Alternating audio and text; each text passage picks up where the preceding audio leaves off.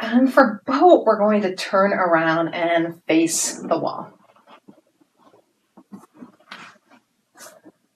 And you'll have your knees bent. You can have your toes on the wall or near the wall where you want to be close enough that your feet do reach the wall. You're sitting right on your sits bones, those little bony protuberances all the way at the bottom of your pelvis. Sometimes they're hard to feel. Go ahead and move any flesh you need to move out of the way so you can get a better sense of sitting right on those sits bones. Hopefully you'll be able to feel them. Squirm around, feel that you're on the sits bones. Allow your back to be tall, and then we lean back a little bit. And you notice I'm holding onto my legs for support. Lean back just enough so now you're moving just behind your sits bones. That's really important for our boat pose. Then take your hands, put them behind you. Your fingertips can face you. They can face out to the side. Whatever position of the hands is comfortable for your shoulders. So this is actually our first version of boat. I like to call this grounded boat or boat in dry dock. You can choose. Those are not official yoga names. That's what I call it. Here, focus on not putting so much weight into your hands, but putting the weight into the V at the bottom of your boat, which is your sits bones, or just behind your sits bones. And we can take our grounded boat or our dry dock boat, maybe keep it in dock, but lift the anchor by taking the feet on the wall. And you'll see I slid my bottom a little closer to the wall. I realized I wasn't quite close enough. So feet on the wall.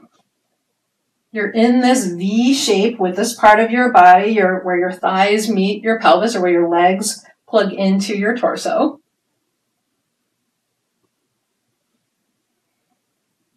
Breathe. This, even though we're supported with our hands and our feet, believe me, it requires a lot of strength. I can feel my parts working. We didn't do a lot of work here for the hip flexors. I can feel the hip flexors working at the front part of the hips. So if this is plenty of work for you, and it may well be, you can stay right here. And this is a wonderful place to practice boat pose. You can build up strength. You can build balance. I'm going to show you a few other variations if you want to play with that. And that's what I call this, playing with boat pose, playing with balance and boat pose.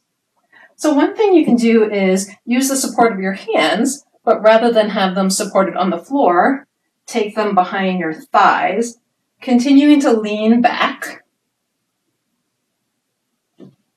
So I'll tell you what I felt when I did that. You might feel something very different. I felt the stretch move more toward my hip flexors. They are really working a lot now. You can place your hands back at any time. Anytime you need to. Anytime you want to come and rest, come to a seated position. You can lie down. It's your practice. Take a rest if that's what works for you. So from the support of the feet on the wall and the hands on the floor, you also have the option of coming down to forearms. Now that took the work a little bit higher into my abdominal area. Here, though, I have more ease of being able to play with a straight leg version of this lower boat. That probably looks more like a canoe.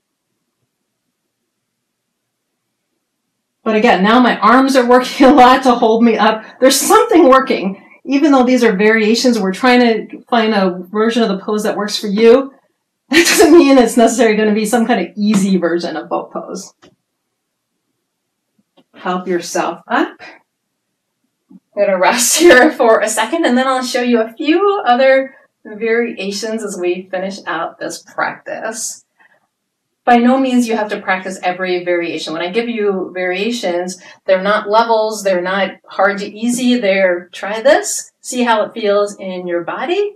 If you like it, stick with it. All right, I'm gonna go to the hands down, feet on the ground.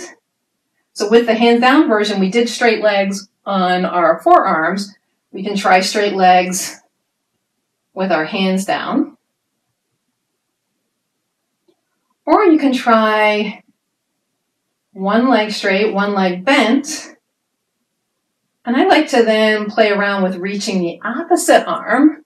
So now I get a little more balance by taking one of my arms off the ground. Maybe with this foot on the wall, I can even float that leg away from the wall, though it's a lot more work in the front part of my leg now. And then I'll relax and come down.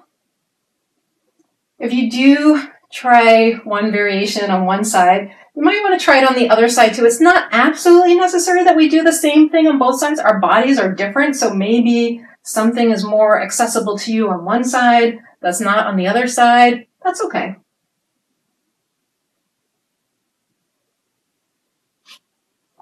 And then as we finish, I'm just going to show you a couple versions of releasing the hands, releasing the legs, if you want to play with that today or some other day. Starting with, and I build it up from being completely grounded and dry docked to maybe raising my anchor, but still being docked. Still, having the security of the dock there.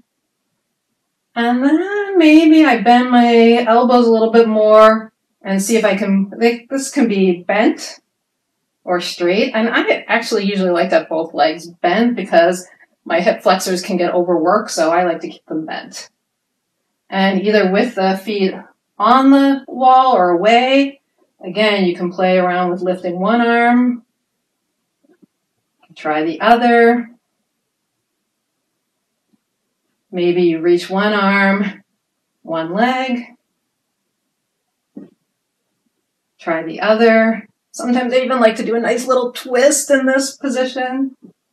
And then last thing, if you feel like you can keep the front body activated just as you did in a twist, you can reach both arms away. And I'm going to keep it right here at the bent leg version. I'm not even going to go to straight legs. This is bringing a lot of balance into it. Again, a lot of tough work for the hip flexors. So much going on in this pose. Whatever pose you've chosen, maybe it's this version. And that lets me hang on to it for 2 more breaths here. And then you exhale. See if you can continue to be in the pose as you come out of the pose. So slowly come out rather than collapsing out. That does take a little bit more work and effort, but it can be a great mindful part of the practice.